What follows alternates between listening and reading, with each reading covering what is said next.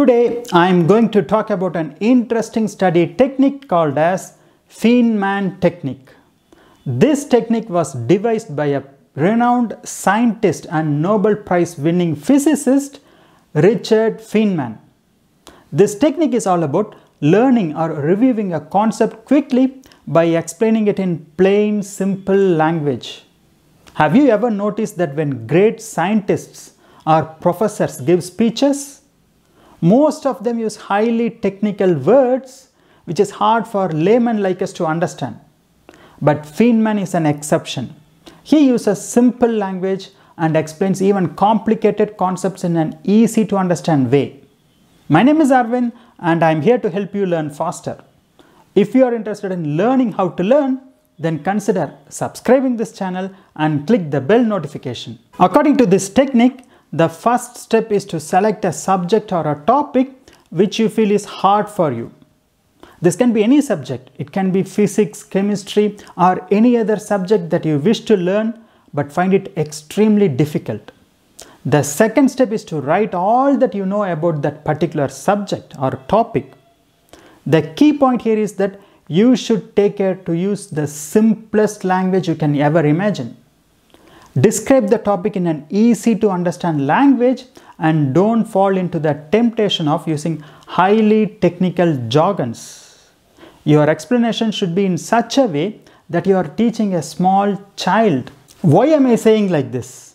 That is because when we are communicating with children, we naturally use simple words to explain things and we understand that it is useless to use scientific language to them. Moreover, children have such a short attention span that they cannot hold their attention on anything for more than few minutes. So you have a very limited time within which you should convey what you intend to tell them and make them understand. So while writing about the topic, use simple and easy to understand language. If your mind cannot come up with a simple language, become a little more creative and you will definitely get it. The third step is to check your written explanation for any omissions or any gaps. Yes, your explanation may not cover all the points in your first attempt itself. Take a note of all those points which got left out or found difficult in expressing. Go through your textbook or the source material once more. Read it till you get those particular concepts clear in your mind. This way, you can fill the knowledge gaps wherever they are.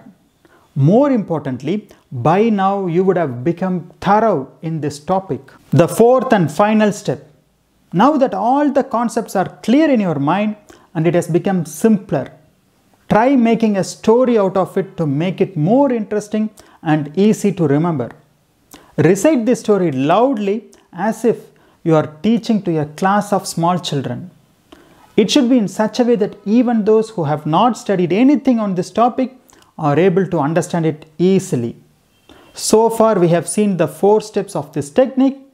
We will now see how to use this method for learning a difficult concept, and let me explain this with an example. Imagine that our topic of study is dark matter. Let us start with the definition.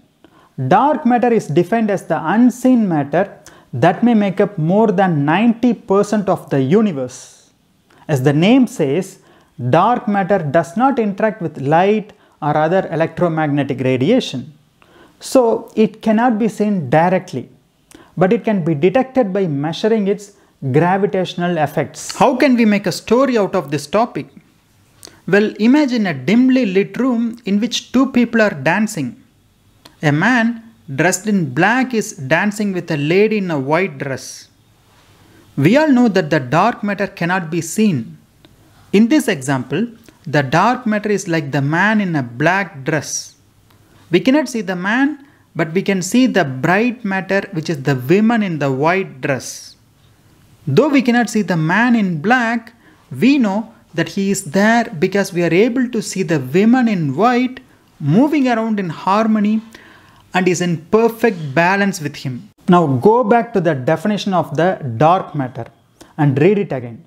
You will now see a clear connection between the story and the definition. Your understanding of the topic is perfect and this will remain in your memory for a very long time. When you simplify each topic like this and study, it becomes easy for you to understand any topic, however hard it may seem. If you think this video is helpful, then comment, like, share with your friends and consider subscribing this channel. See you next week with my another video.